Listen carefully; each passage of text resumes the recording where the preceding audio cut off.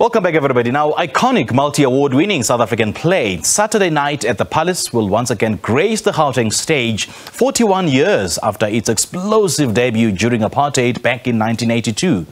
Opening at the Joburg Theatre on the 28th of July until the 28th of August, Saturday Night at the Palace is bound to have just as poignant an impact as it did when it rose to acclaim in the 1980s and was described as shattering and political theatre at its best.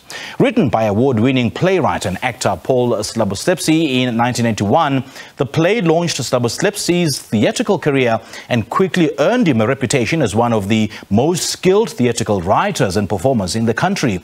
Joining us now in studio is actor Charlie Bouguenon, as well as director Albert Maritz, joining us on Zoom. Gentlemen, a very good morning. Welcome to Morning Live. Good morning, Sipio. Thanks for having us. Morning. It's an absolute pleasure. Charlie. Good stuff. Now, Albert, I'm going to start with you. Saturday Night at the Palace has a phenomenal local and international prestige with sold-out shows across the country in 1983. Just tell us about some of the accolades collected. I know, we've been meeting and chatting with Paul Slabolepszy often now, and he's been telling us that they played in the old Vic Theatre, and they played quite a number of theatres all over the world. They were in America with the play as well, and it's something like over 1,000 performances. So the play was and well laureated. It is quite an astounding piece of work. Also, I can tell you, it's a very, very well crafted script. Yeah. I mean, it's making its, its debut on Gauteng stage about 41 years after its original showing. So what has changed? Any major changes or any additions have been made into this particular showing?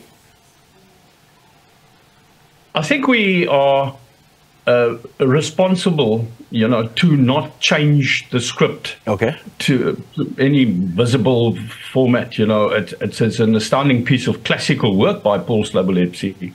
What has changed, I think, is the emphasis. It was very clearly a protest play in the 80s. It had very, little other. The prime problem of the time was racism.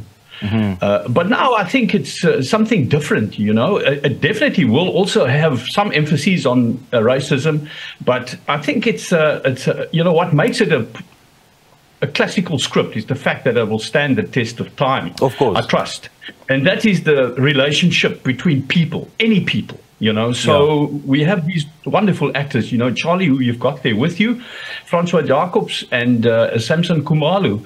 And between the three of them, they are making this magic, which is people and the relationship between each other and what happens when people come into the pressure pot of life. I think that is the telling characteristics of the play, the script, in this day and age. Right. Charlie, let me also bring you in. I mean, this is surely and truly a classic play. So let's talk about your role and how easy or difficult it was for you to adapt. Oh, simply, let me tell you, this is a monstrous role. It's a play that I've loved. I read it for the first time when I was in high school. Yeah. It is a prepared work for a lot of high school students. We've got a lot of school performances coming in. And when I read it the first time, it's exactly that. It shatters you. You're just like, how can people, it's watching dominoes fall, You're watching the night unfold. It starts about at 2 o'clock in the morning at a roadhouse, and it kind of starts unsuspectingly, these two mates that rock up and it's closing, and then to see how things get out of control.